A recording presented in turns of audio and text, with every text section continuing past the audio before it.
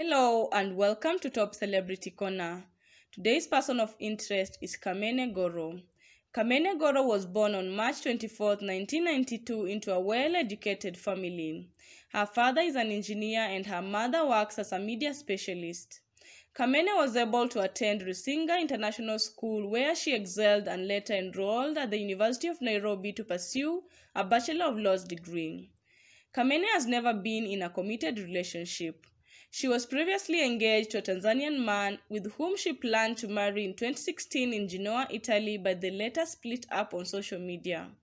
There have also been numerous rumors on social media platforms about Andrew Kibe and Kamene Goro's dating relationship.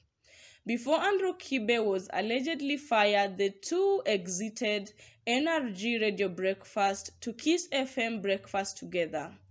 Kibe and Kamene have been friends for a long time and they are simply compatible professional partners who met in 2013.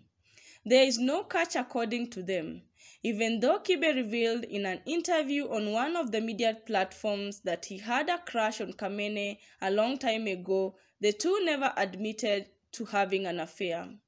According to Nairobi News, Kamene is currently dating DJ Bones. Kamene Goro began her career at the age of 21 on Ebru TV show.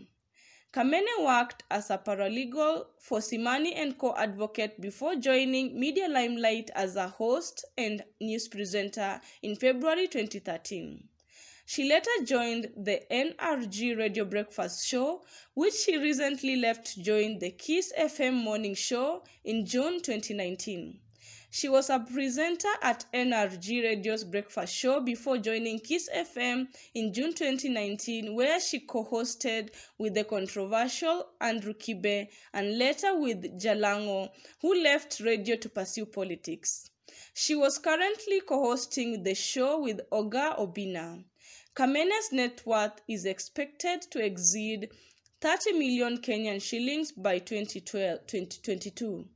She has extensive experience in the media industry and is thus one of Kenya's highest paid journalists. Please remember to subscribe to our YouTube channel for more amazing videos on your favorite celebrities across the world.